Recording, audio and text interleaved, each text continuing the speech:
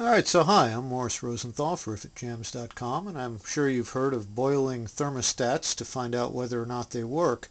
In this case, I'm boiling two thermostats, a brand new one and a one that's many years old and has a hole drilled in it, because I want to see whether or not they open at the same time. They're both 193, 195 degree thermostats. The new one on the left is a Stant. The other one is some OEM, I'm not sure. And the reason I'm doing this is because I'm having some overheating problems. I just did the water pump because it failed. It was leaking out the weep hole. And in doing so, I decided to put my foiled thermostat back in afterwards. I hadn't bought a new one. The foiled thermostat being the one with the hole in it, which you do on these Chrysler 2.2s if you think you have a problem. Because what happens, let me see if I can pick whatever that is out of there. What happens is the thermostat housing needs to be top filled through the top. There's a little vacuum transducer, or maybe they call it a vacuum valve on the car in the manual, and you need to actually take that out and backfill the thermostat housing so it's not full of air, so the slug has something to sit in. Otherwise the coolant will never circulate that high in the engine and the car will overheat, the thermostat will never open. The problem is if you've got a head gasket leak, or if you're leaking antifreeze such that after the car shuts down that air pocket redevelops, you would have to refill it every time or your car is going to just endlessly overheat. So when you're troubleshooting, it took me quite a while to find that head gasket leak some years ago because it was under the timing cover. It's easier to just drill a little hole in the thermostat and the car will warm up a little slower, but you won't have that problem with an air pocket building up in the thermostat housing. Position the hole at the top so that the slug is always in water. But that said, I'm not sure that the problem I'm having currently is actually a thermostat problem, even though every indication is that it could be. The car overheats with either thermostat that I had tried in there, either this old one or a lower temperature 180 degree thermostat, and I think I see the new thermostat beginning to open now. Yeah, and the older one is still pretty much shut. Yeah, the new one is definitely opening up. I hope that shows up well in the video. And the older one is still shut. The new one is, I would say, completely open at this point.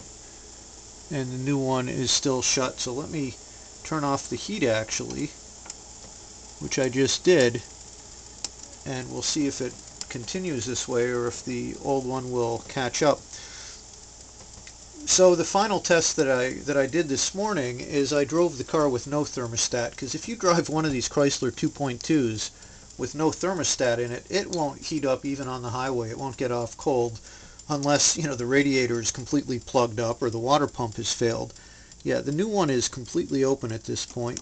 I'm not sure. My hand is so shaky that I'm not sure it'll be obvious if I get any camera angle here. Let me try my good hand,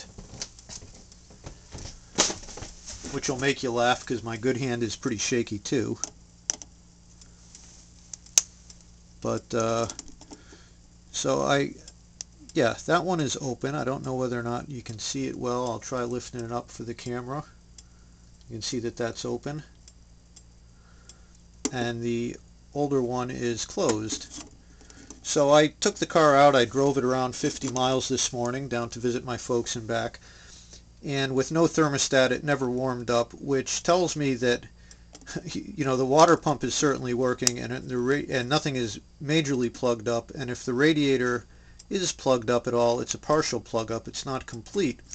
So what that really leaves, and there's nothing really to see with this one because it is completely closed. What that really leaves is the yeah, I think you can see that that's closed entirely, is that the engine might be running hot for some reason, which the main reason would be too much friction or timing, but there's no issues with the oil. The oil is clean, not burning oil. Timing is a bit of a mess on this car for another reason that I won't get into in the video, but Otherwise, you would have to blame this overheating on the thermostat not opening. And I believe that this thermostat, even though it has a hole in it, never was actually opening, or at least not until it was reaching overheating temperatures. So the thermostat that was suspect is still closed, and the new thermostat is still open, full open, even though the water is cooling. The heat has been shut off. And I can accelerate closing that other thermostat just by pouring some cold water in here, and we'll do that just so you can see the difference, I guess.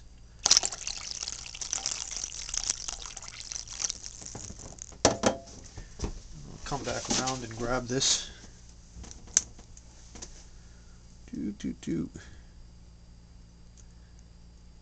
Because my fingers do not enjoy boiling water. And that is in fact pretty much full shut already. So I'm Morris Rosenthal for ifitjams.com, and if you've never seen the thermostat boiling experiment before, I hope you found it as useful as I just did.